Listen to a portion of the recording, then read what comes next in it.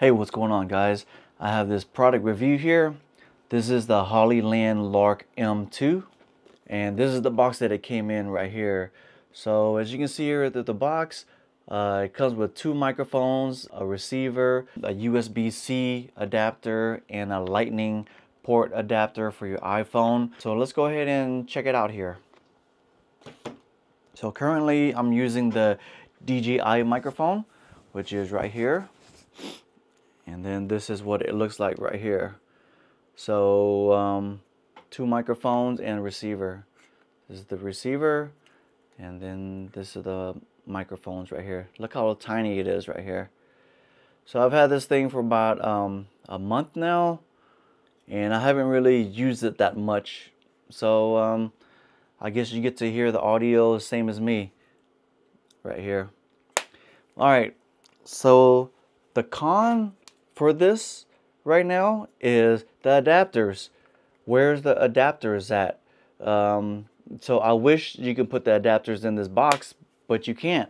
So they give you this little pouch here, and you keep the adapters in there. So that's an inconvenience right there. So that's a big con for me, because I would love for the adapters to be inside this case, so I can just bring it anywhere I want and use whichever adapter that I need, whether it's for my iPhone or USB-C or something else, you know.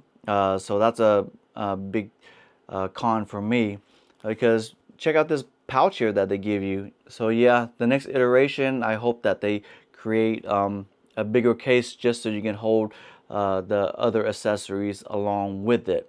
So even though they give you this big pouch right here, the most important things is the lightning adapter for your iPhone, and then your other adapter, which is USB-C, is right there.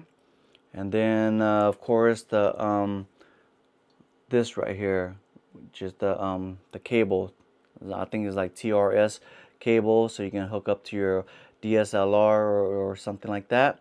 But let's go ahead and test out the audio and see what it sounds like. So I think how it works is, this is USB-C right here, and I'm gonna plug this into my Osmo Pocket 3, and let's see if it works that way. Okay, so let me stop this here. All right, so I have the microphone on, and it's on my shirt right here. So you can see how tiny it is. So that's a really big feature right there, is the size of it. I'm so excited about the future of microphones, because it's getting smaller and it's just getting better by the day. So this is the second one right here. Look how small it is. So I just love the small feature here. But as you can see, or as you can hear, you know, I have it on my shirt. I'm not gonna hold it up in front of me so you can hear it, because honestly, this is how you're gonna be wearing it. You're gonna be wearing it on your shirt or something like that, unless you're just more comfortable holding it like this, you know. But you know, I'm just gonna talk and ramble a little bit and let you hear the audio. So here's another thing that you have to be aware of while using this with the Osmo Pocket 3. You cannot use it along with this. But the good thing about this DJI thing is I can do a onboard recording, which is good. So I can use it too at the same time, but only because it's onboarding recording.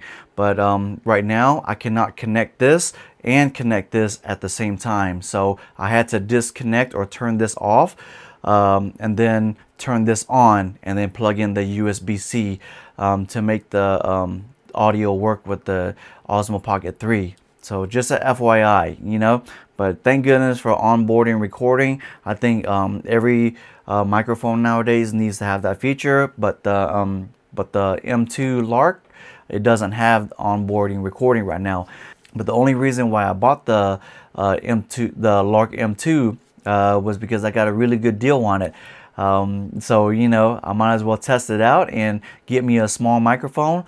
And I actually sold my Wireless Go version 1 for like 70 bucks. And then I bought this for 100 bucks. So I found a really good deal on it. Regular price, I think it's like $180, $190 or whatever like that. And I just got really lucky. What do you guys think about the audio? Another con about this is the magnet. It's not as strong as the DJI one, Man, the DJI one, the magnet is really strong, but this one is just okay. You know, it's not as strong as DJI one, so you just have to be aware that, you know, it could come off if bumped into, like, you know, I don't know how hard you would have to bump into this in order for it to come off, but it's just not as strong as the DJI one. And let's go ahead and test this out with the iPhone and see how that sounds. All right, so I'm on the iPhone right now and I'm testing this out. I plugged in the adapter. It should be working because with the iPhone, I don't see the audio thing moving in and out. I'm just gonna test it right here and hopefully you guys hear it. So I'm gonna go ahead and stop this right now just so I can see if I can actually hear the audio, and then I'll come back and try it again. Okay, so I just listened to the audio and I think it does pick up, but let me go ahead and move this back a little bit here and hopefully it picks up on the audio right here. So you know, since I scooted back, maybe you can hear me still and it'd be better. But yeah, I scooted back and hopefully the audio is picking up okay. But let me go ahead and step into another room and see how far it can pick up right here. All right, so I'm walking into the hallway right here, and then I'm gonna walk out to the living room and hang out in the living room for a little bit and just talk. Even though you can't see me, hopefully you can hear me. But I think I'm about maybe like 15 to 20 feet away. So hopefully that picks up. You know, I should test this outside as well, but I've seen other people test it out and it's been okay. So I'm gonna head back over here and hopefully the audio has been okay for you guys. But yeah, that's testing out the iPhone. So so let me know what you guys think. You know, I tested it out on the Osmo Pocket 3 and then on the iPhone for you guys. Yeah, let me know what you guys think. Hollyland Lark M2. The only reason why I remember to review this, even though I've had this for, you know, I've been meaning to review this for a while, since I've had it for a month. And the only reason why I remembered is because Shure just released their own little mini microphone one, you know, trying to compete in that space now. So I found that interesting. But anyways, let me know what you guys think about the audio on here.